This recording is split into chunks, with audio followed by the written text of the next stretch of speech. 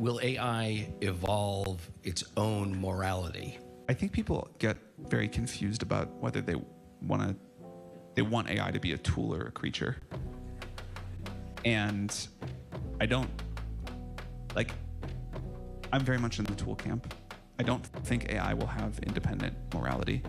I think that AI can certainly learn, really study humanity and the best of our thinking.